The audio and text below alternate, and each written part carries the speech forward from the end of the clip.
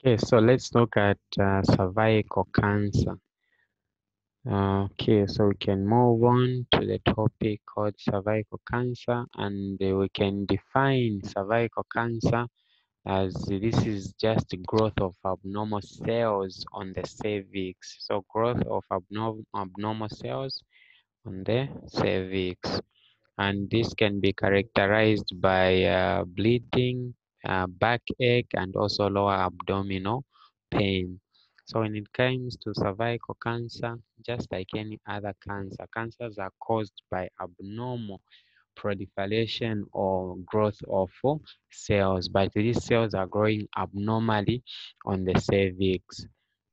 And I'm saying this can be characterized by abnormal vaginal discharge, which have unpleasant smell. Apart from that, bleeding, and also backache, and also lower abdominal pain. So that is how you can simply define cervical cancer. So what is a cervix? So a cervix is just an opening to the womb or the uterus in itself. So if you look at my diagram here, so if you look at this diagram here to your right, you'll see that this is the opening. You have the cervix here, and then you have the uterus inside. So this is what we call the cervix. And when this is cancerous, you call this person as having cervical cancer. So this is just, in other words, this is what you call the birth canal, or where the menstrual flows pass through on its way to the vagina. So that is the cervix.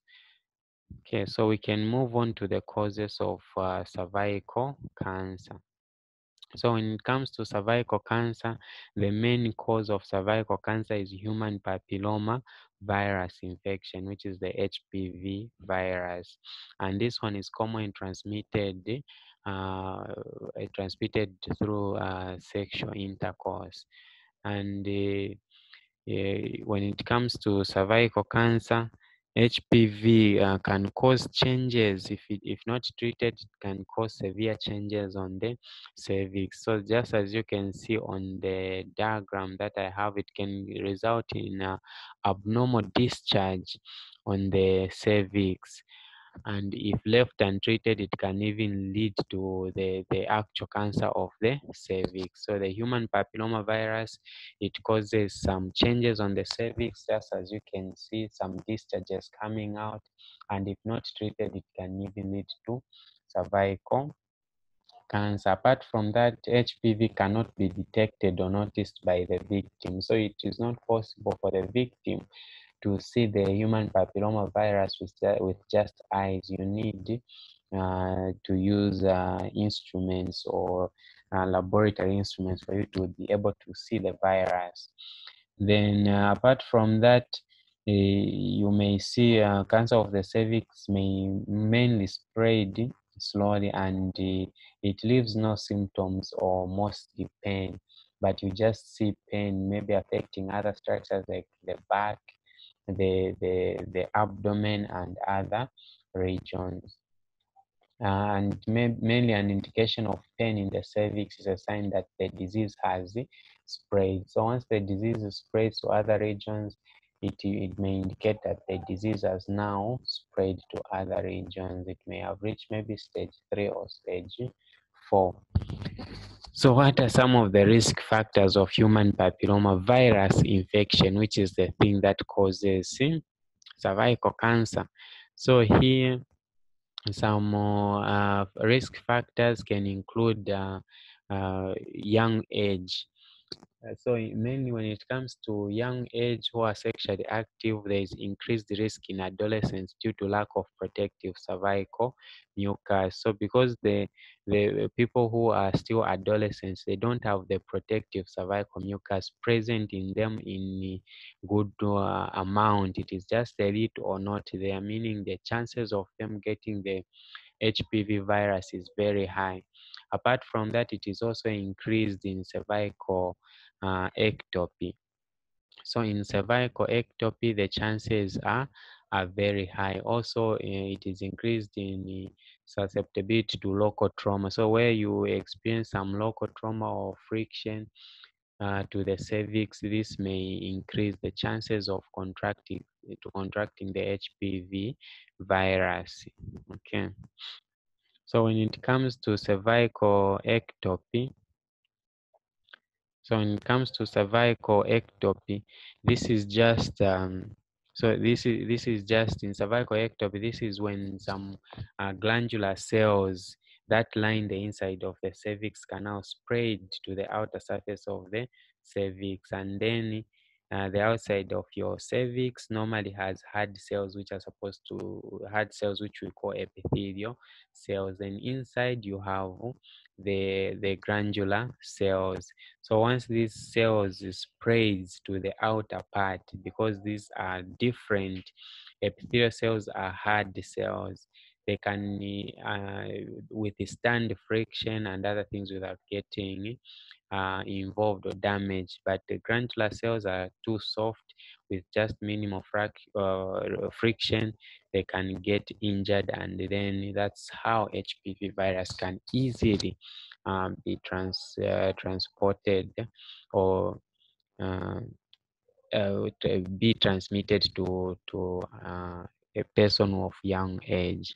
Then apart from that, having higher numbers of sexual partners can increase the chances of contracting HPV virus. This is because you never know who you are going out with, and you also don't know who that person is also going out with. So having multiple sexual partners can increase the chances. Apart from that, high number of partners with multiple sexual partners, which I've talked about, and also presence of other STIs, which includes HIV. HIV in itself suppresses the immune system. So if you have an STI such as HIV, meaning you can easily contract the human papilloma virus, because your immune system is already low, meaning the chances of the body even being able to fight minimal numbers of viruses is drastically reduced. In immunosuppressed individuals, including HIV and also smoking. So smoking can also result in causing high risk of someone developing or contracting the HPV virus. Okay, so we can move on to cervical cancer and HIV infection. So mainly women with HIV are more likely to have higher prevalence of HPV. So women or basically women or individuals who already have HIV, they are highly susceptible to developing or to contracting human papilloma virus, because the immune system is already reduced. And the other thing is like patients may even have cervical lesions. Apart from that, this can even be more higher if it's in young age, whereby it is an adolescent who is HIV positive and they also have HIV, meaning the chances of them contracting HPV, human papilloma virus, which causes cervical cancer, is even more higher. So what are some of the clinical manifestations or signs and symptoms of cervical cancer? The first thing is that HPV is asymptomatic if it is in the early stages, meaning it's hard for you to see symptoms or clinical manifestations if it's in the early stages. But some of the symptoms or clinical manifestations that you can notice is bleeding. So this woman may experience abnormal bleeding from the cervix. Apart from that, there's also change in menstrual cycle. There's change in the menstrual cycle where a patient even experiences postmenopausal changes or having pauses in terms of menses in between. The menses, they start, they stop, they start, just like that. Apart from that, there's also postcoital bleeding. So this is also common clinical manifestation of cervical cancer. There's also an unpleasant discharge from the cervix, and this is mainly foul smelling. Apart from that, there is pain which can be experienced, backache, and also lower abdominal pain, and also hip pain on the hips. So these are some of the clinical manifestations that can be seen. So this is a cervix which is inflamed due to presence of HPV virus. So if you go for screening, they'll visualize and find that the cervix is highly inflamed due to presence of the virus. Okay. So if you look at this other diagram, this is how a normal cervix should look like. But after getting infected with HPV, it becomes inflamed and oozes a discharge. And this continues growing. If untreated, this will severely grow and end up affecting the entire cervix. And at this point, it might have even spread to other parts. So we can move on to staging of cervical cancer. So in terms of staging of cervical cancer, you can start from stage 1. So in stage 1, the carcinoma is confined to the cervix, meaning at this point, it is just within the cervix, not even spread to other parts. Then in stage 1A, there is microinvasive carcinoma, and this is strictly confined to the cervix. It is not clinically visible. So here it could be just embedded inside the tissue, but it has started spreading a bit just from the inside and is still confined to the cervix, but clinically it is not yet visible. It cannot be detected. Then we can move on to stage 2. So or still on stage 1. So on stage 1B, the carcinoma at this point is now clinically visible, but strictly confined to the cervix. So on stage 1B, clinically you may be able to detect that this is cancer of the cervix, but at this point it is still confined to the cervix. Then on stage 2A, at this point, uh, the carcinoma spreads beyond the cervix, which includes the upper 2/3 of the vagina, but not tissues around the uterus. So here it may even spread to the closest organ or structure, but it does not affect the tissue around the uterus. But in stage 2B, the carcinoma at this point spreads beyond the cervix, also affecting tissues of the uterus, but not reaching the pelvic wall. So it spreads beyond the cervix, invading even the uterus, but not reaching the pelvic wall. Then in stage 3, cancer of the cervix, there is invasion of the lower third of the vagina, and in stage 3B, it even extends to the pelvic wall, or even hydronephrosis occurs. So in stage 3, meaning it is extended to the entire region. At this point, even treatment becomes a bit hard. And then in terms of so we can move on to stage 4. Okay, so in stage 4, here it has stage 4A, it spreads to involve the mucosa of the bladder and the rectum. So in stage 4, you'll find that the cancer cells, they even spread, even reaching as far as the bladder or the rectum, meaning the entire pelvic region or lower abdomen is affected.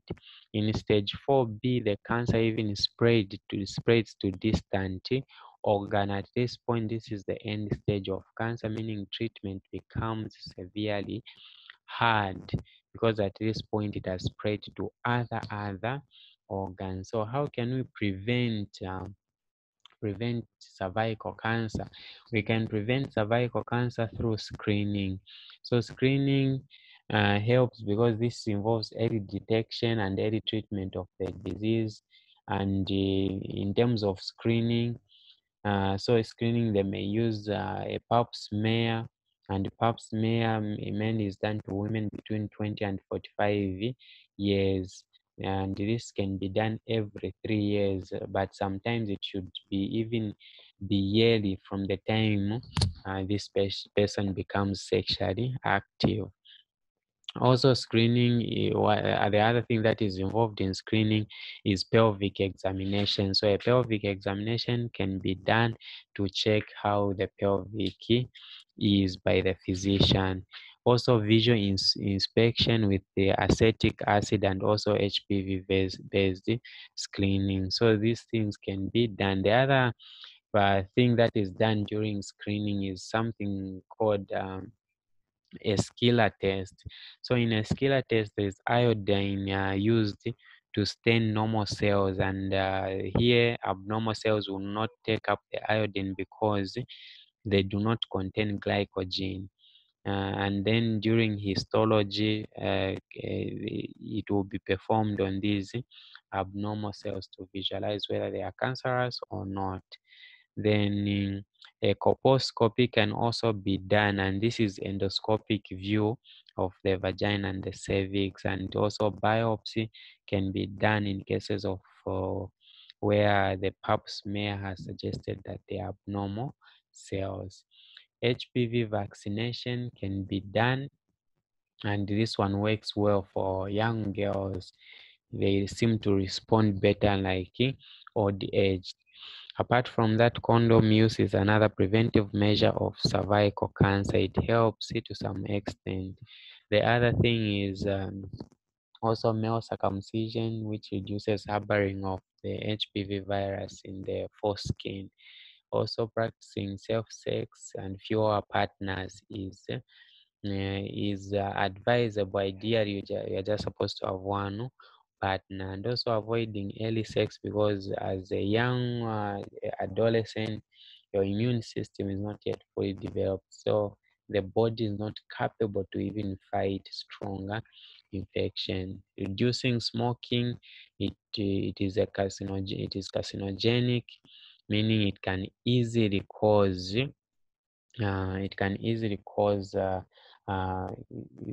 cancer, HPV, because it disturbs cell replication because of the chemicals, the tar and nicotine, which are found in cigarettes. So, who is eligible for mainly cancer screening? Because screening is a major part of cervical cancer. So, any woman who is sexually active is eligible for cancer screening. And apart from that, HIV serostatus, meaning any woman, regardless of your HIV status, you are eligible for cancer screening. Apart from that, marital status, meaning in terms of marital status, regardless of your relationship status, whether married, single, cohabiting, or any type of relationship you are in, you are eligible for cancer screening. Then in terms of treatment, in terms of treatment, certain surgical procedures can be performed. So a patient can be indicated for radical hysterectomy or pelvic lymphadenopathy. So a patient can be indicated for radical hysterectomy, meaning the uterus is going to be removed from this individual. And in radical hysterectomy, here there will be excision of the uterus with the parametrium. Everything is going to be removed, and also the upper 1/3 of the vagina is also going to be removed together with the uterus. So here including the pelvic lymph nodes may also be removed together in this radical hysterectomy. Pelvic lymphadenectomy. So in pelvic lymphadenectomy, meaning the pelvic lymph nodes are also going to be removed in this procedure. So the patient can be indicated for this surgical procedure, meaning you're going to prepare your patient electively for this surgical procedure if indicated. Okay. And apart from that, a simple hysterectomy can be done in stage 1A cancer of the cervix. Apart from that, trachelectomy, which is removal of the cervix, parametria, and the upper vagina in stage 1A.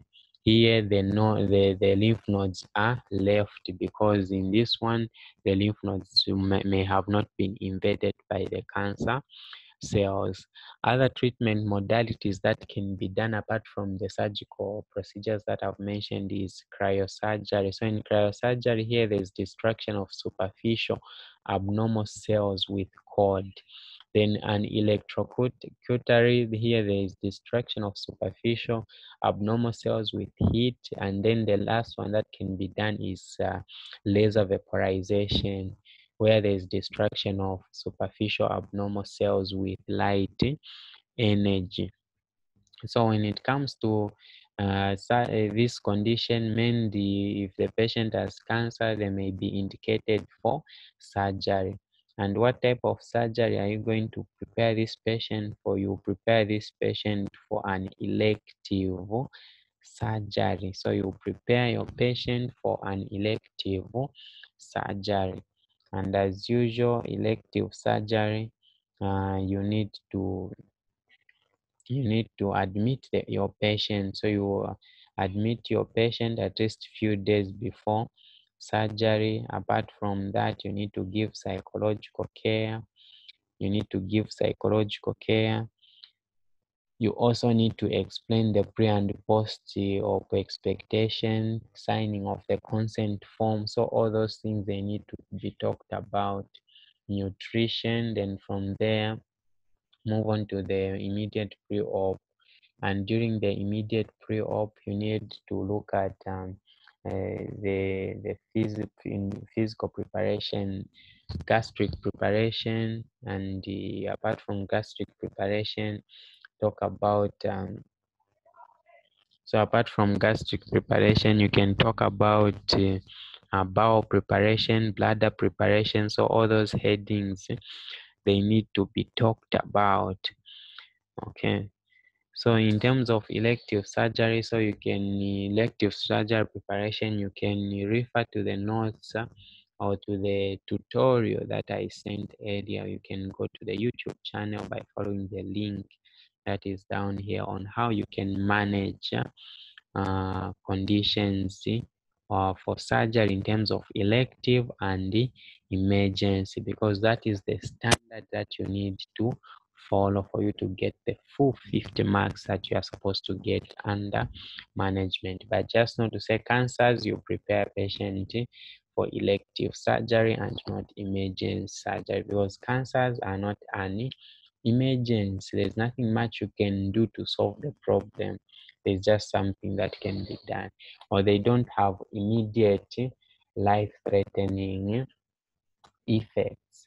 So this is where we'll end with today's lesson.